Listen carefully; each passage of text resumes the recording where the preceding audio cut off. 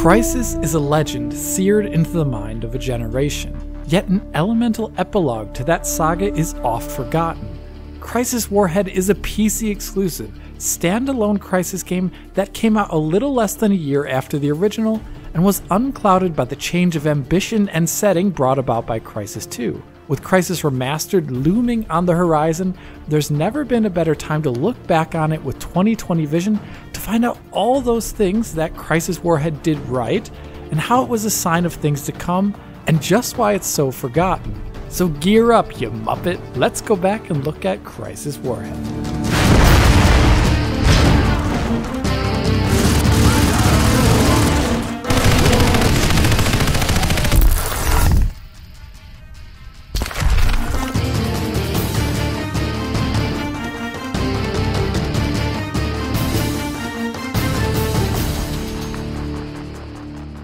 Crysis Warhead is both a continuation and expansion of Crysis 1, but also a response to its greatest critiques.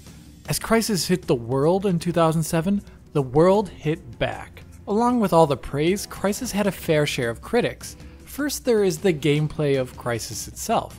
While I may look back on the second half of the game fondly, a number of players and reviewers disliked the last third or so of Crysis, where you engage with the alien threat in a more linear fashion with less freeform gameplay. So even if the levels looked cool, a lot of people did not like playing them. Next to gameplay critiques, Crysis's lofty system requirements and ultra high-end graphics were critiqued as well. As I've talked about many times for Digital Foundry, Crysis did something a lot of PC games have historically done, where the highest settings available were not designed around the hardware available at release. So turning the graphics to very high was not exactly a playable experience always on all but the most powerful 8800 GTX or SLI PCs in 2007. Even then, a number of levels strained the CPU due to Crysis being a very single-threaded game. Even with overclocks, CPUs like the Q6600 would struggle to do much on the highest settings in levels like Ascension. Even extremely modern PCs will have a hard time on these levels in 2020. Then there were concerns from Crytek itself based upon the critical and consumer response to Crysis.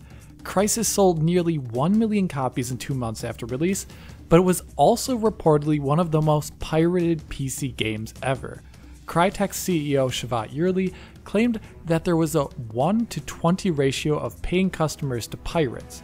So understandably, the idea of spending $22 million with a multi-year development for a single platform might start looking less like a strength and more like a liability if players would play the game without paying, in theory at least. In comes Warhead as a first response to remedy and answer this situation. Crysis Warhead was the first Crytek-developed game utilizing their new multi-studio strategy, with a decidedly lower budget and development time, with the entire game starting production in around May 2007 and going gold in August of 2008. The development was primarily driven by Crytek's new and smaller satellite studio in Budapest, with support by the main Frankfurt studio. So a leaner and more streamlined development, building off of that which Crysis had already achieved. And in response to the perceived piracy problem, there's an updated integration of SecureROM DRM in the retail version that limits the amount of installs to just 5 activations, so quite heavy DRM. As for the gameplay critique regarding aliens, the aliens were now much more integrated into the main combat and gameplay scenarios that the first 2/3 of Crysis were lauded for. Almost taking an inspiration from Halo, the alien encounters in the game were more free-form and chaotic, with North Korean troops and aliens engaging in combat, and you being able to tango with both at the same time. Whereas in Crysis 1, the levels in the sphere had aliens and aliens only on a linear path more or less, Crysis Warhead had snow levels where you were unconstrained in how you engage the enemy. There's even a part kind of like Crysis 1's town level, where you infiltrate a compound. But instead of being filled with North Koreans, it's filled with aliens, where you have complete freedom as to how you enter and exit and use that gameplay space. So combat in general is more freeform, and the enemies can be as well. North Korean soldiers in nanosuits are used more liberally, with them toting a greater range of weaponry and tactics. And the aliens themselves move around quite a lot more than before. They're not easy to pin down and shoot unless you're great at tracking fast-moving aerial targets with a mouse. This and their new alien types, such as the shield alien who grants powerful defensive shields to those exosuit forms near them.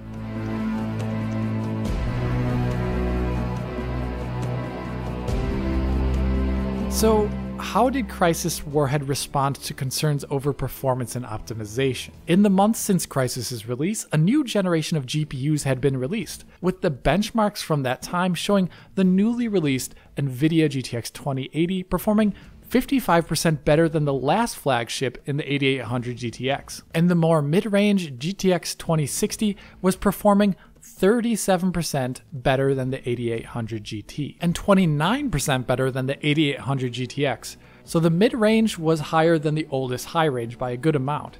GPUs were making strides and putting those lofty, very high settings at even higher resolutions into the playable territory. Yet CPUs were not advancing in a similar manner. The next round of CPUs would only come out around 2 months after Warhead's release, and they did not dramatically increase single-threaded performance, which is what CryEngine 2 needs. Indeed, going back to Crysis 1's benchmarks from that era, you can see how a Core i7 series was scoring extremely similar to those similarly clocked Q series processors. So GPUs were advancing in a way to benefit Crysis's performance profile, yet CPUs were not. So Crytek's response for Warhead is twofold: to change the user's perception of the settings, and to make some specific optimizations targeting the realities of computing at that time while not reworking the entire engine. What do I mean by user perception? In the lead up to release of Crysis Warhead, Crytek was utilizing every opportunity it could to redress the consumer perceived issue of optimization in Crysis 1. As Christopher Vardai stated in an interview with Game Reactor in 2008, well, we've changed a lot in the game actually. We have optimized the engine tremendously. It was one of the main feedbacks which we had to the community, that people perceived Crysis as a very demanding and very high-end game, and it is a very high-end game. We were catering to a high-tech crowd. But with Warhead, we decided to go for the mid-range spec, and we built a PC, which we called like the Gamer Warhead PC, for like 500-600 euros. We gave it to our R&D guys, said, this is your target, this is what you have to make it run. So they were in panic first, but they actually made a fantastic job. So it's very readily available, and you can run the high spec on a very affordable PC. So Crytek wanted those with mid-range PCs to not be daunted by Crysis any longer, and they had to re-perspectivize the settings below very high.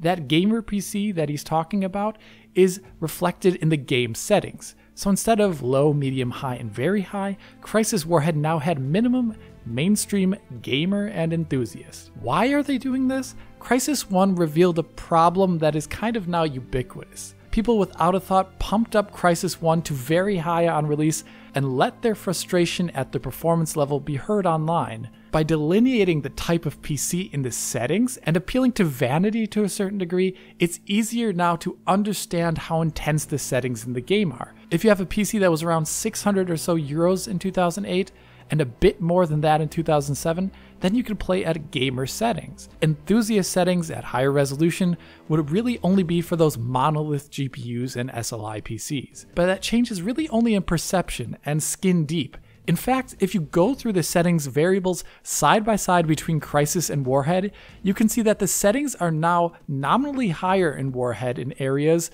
between the similar tiers, but basically they're the exact same. The only difference is Warhead's enthusiast setting is higher than very high. Crysis 1 on very high had view distances for detail at 30 and view distances for vegetation at 45.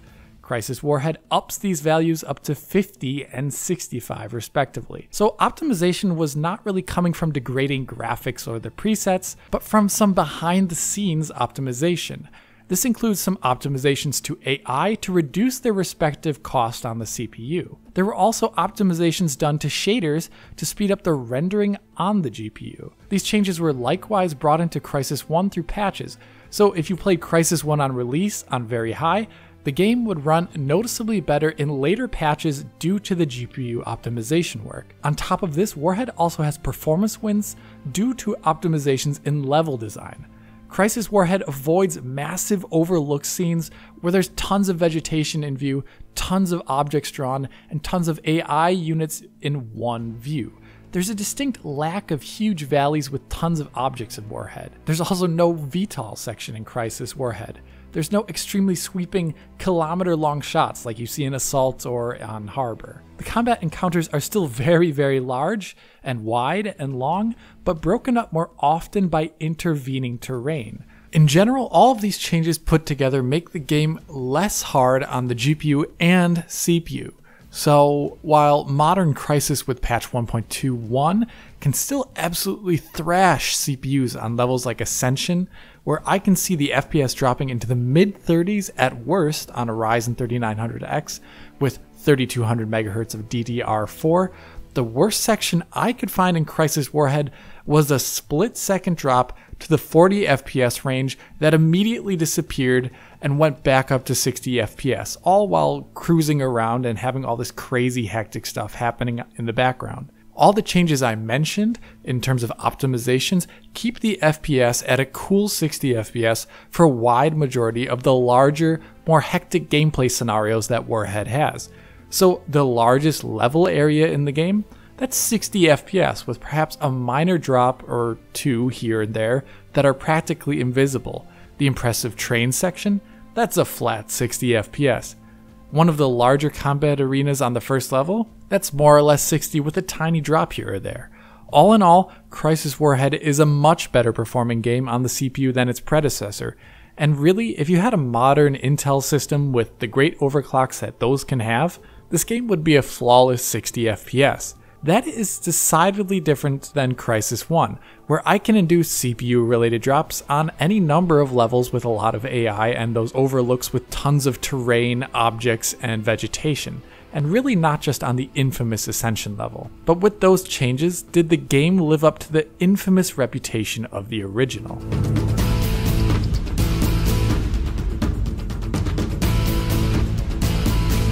Crysis Warhead is on an updated CryEngine 2, so it really does all those things that Crysis does to great effect, like the incredible presentation of outdoor areas. Crysis 1 was pretty amazing at communicating that feel and ambiance of a dense forest and vegetation, and Warhead continues this tradition with a few embellishments of its own. When staring at the jungle floor in Warhead, the ground is marked with 3D-like terrain from parallax occlusion mapping. Then another layer of scattered geometric detail is there for fallen and withered leaves and twigs. And then on top of that, there are other smaller new details like tiny fungi. When you turn off the HUD and just sit there, the denseness of the frame and the atmospheric sounds come together to communicate that feeling that you're really in this wilderness-like jungle.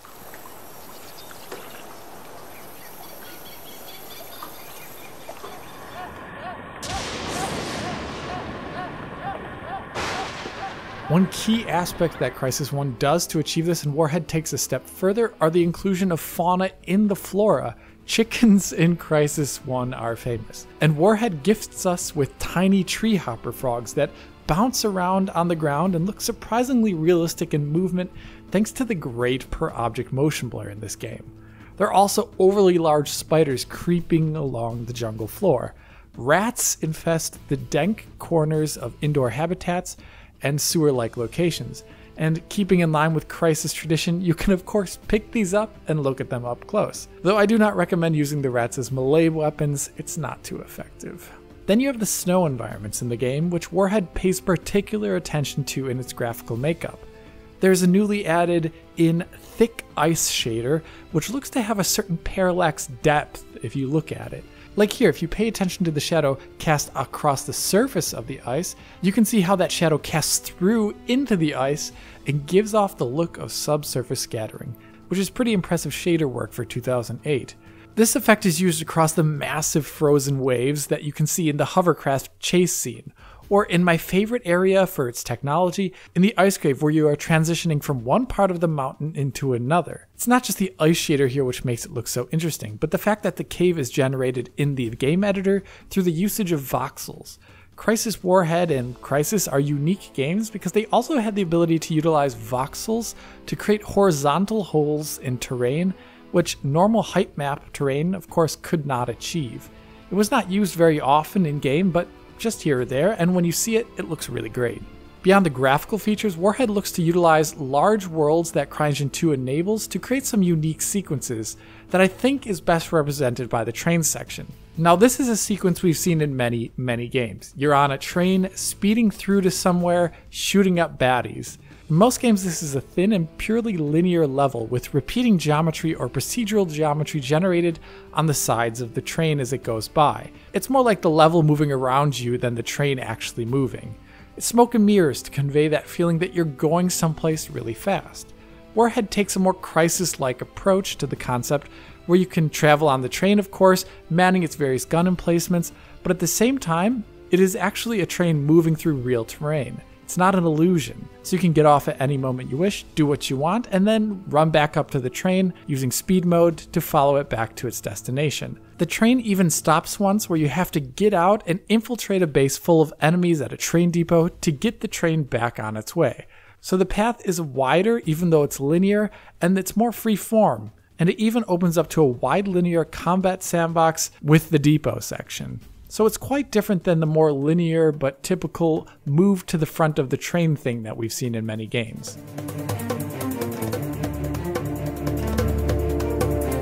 While the game plays on the strengths of Crysis 1 with visuals and gameplay, not everything is perfect, of course. One of the greatest strengths of Crysis 1 was the blend of cinematics in first-person and first-person gameplay. Crysis Warhead instead has cutscenes from the third person with detached cameras. This generally gives the cinematics a more disconnected feel in comparison. This is then compounded on by the generally more lackluster animations found in these sequences in comparison to Crysis 1. This is probably not due to a technical concern, but more to budgetary and time reasons. As I say this, the story is still entertaining enough as it's played more loosely with a heavier emphasis on Hollywood action stuff, more so than the original Crysis. Being on CryEngine 2 also means it inherits some of the technical weaknesses that Crysis 1 had, specifically in indoor scenes. So while Crysis 1 pioneered screen space ambient occlusion, it did not really have any real bounce lighting or image-based lighting like Crysis 2, just a flat, ambient color and shadows. This worked out well enough for outdoor areas with large-scale ambient occlusion combining with screen space ambient occlusion, but indoor areas that lack direct lighting and shadows look a bit odd. So the mine areas in Warhead look great with the harsh lights and shadows and even sparsely placed volumetric lighting here or there, but the areas inside North Korean bases that lack shadow maps look really flat and not too great. Then there's the general change in color tone from Crysis 1. For all of Crysis 1's emphasis on post-processing, it actually had a very natural color tone and image processing.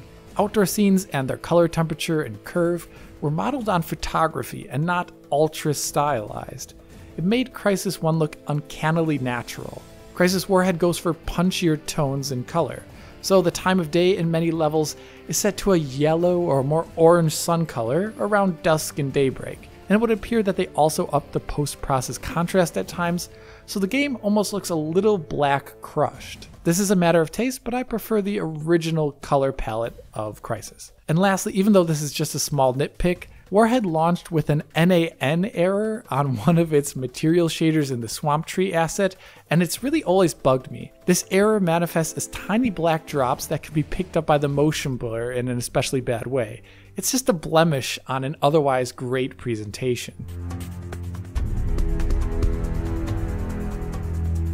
Now, if you want to play this game today, I have a few recommendations for you. The first would be to go to the PC Gaming Wiki and download the Parallax Occlusion Mapping Anisotropic Filtering fix. Otherwise, parallax occlusion mapped surfaces will not get anisotropic filtering. If you are using HDMI to your monitor or TV, the game will probably lock to 24 FPS or something when you start it. It's an annoying CryEngine bug. So either hit Alt-Enter 3 times to enter windowed full screen mode, or if that does not work, set up a custom resolution in the control panel that is 1 or 2 pixels larger or smaller than your real resolution. Then select that in game and the problem should be gone. After this, make sure you use the 64-bit EXE. It runs better in CPU limited scenarios than the 32-bit one and will not crash on modern AMD systems. Then I recommend using my custom auto exec, which is linked in the description, and you just need to drop it into the game's main folder. It will up the resolution of shadows, have shadows apply to a number of particle effects, other nice things like prevent texture streaming, since modern GPUs have enough VRAM anyway. Lastly, for the daring, you can experiment with adding transparency supersampling with the NVIDIA driver. Warhead has a lot of foliage, and while the in-game Edge AA you can enable was pioneering and works okay, it is imperfect. If you use Edge AA set to 2 and set MSAA in-game to that which you prefer, and then use the enhanced setting for the Crysis 64-bit EXE in NVIDIA Inspector, selecting your preferred level of SGSSAA, it will actually apply transparency supersampling to the vegetation. It'll run like a dog at ultra high resolutions like 4K, even on an RTX 2080 Ti, but you're getting perfect image quality.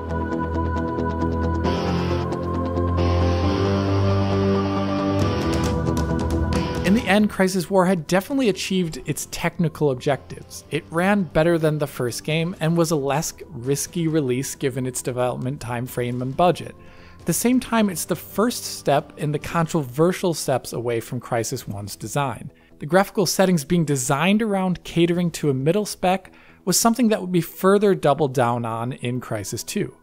And while the game is thoroughly like Crysis 1, the more constrained combat scenarios do not impress and offer as much player freedom or replayability as classics like Recovery, Relic, Assault, and Onslaught. Perhaps this is the reason why the game is forgotten. That ambition of Crysis 1 through its no-nonsense graphics and massive, wide linear sandbox levels are what made it stand out perhaps, and which awed an audience and gave it the legendary status that it has. Toned down variations on that like in Crysis Warhead might be of high quality, but conclusively less impressive and historically relevant. Good, but not genre-defining or once in a decade like Crysis, which basically threw all caution to the wind. I can only assume that it was not as successful as Crytek would have liked as well. Going back to that interview from earlier, there's things to note about Warhead. And can we expect more chapters in the Crysis saga? Well, who knows? There are several strands. We have Prophet, for instance, with Barnes. There are a lot of characters we can toy around with. Chad once mentioned it was a trilogy, so we'll see. We're very actually excited about Warhead and see how it does as well, and see how you guys like it, because that's the most important thing. If it's positive and you can say, okay, we want more of this. So we have tons of options we are looking at right now with Crysis, and we're going to take it to the next level. So Warhead could be seen as a testing of sorts. And as the interview states, the future could depend on Warhead's success and other routes were possible. Given how Crysis's PC exclusivity ended after Warhead, or how the level design became even more constrained in the games thereafter, or how the aliens went from fast flying creatures in Warhead that you had to really use a mouse for, to less unique and slower bipedal foes in Crysis 2 and 3, well, I think history shows that Warhead was not the future that was to be for Crysis. But still, we have Crysis Remastered to look forward to. And until then, I hope you enjoyed this look back at Crysis Warhead. If you did enjoy this video, then hit that like button and subscribe to the channel. If you are already a subscriber, then please hit that little bell in the corner to be informed as soon as Digital Foundry posts a video. If you want to see more content like this in the future, consider supporting Digital Foundry on Patreon, where you have access to years worth of DF content in high quality available for download. If you want to talk to me about Crysis Warhead, write a comment below or follow me and Digital Foundry on Twitter. And as always, this is Alex, bidding you farewell und auf Wiedersehen.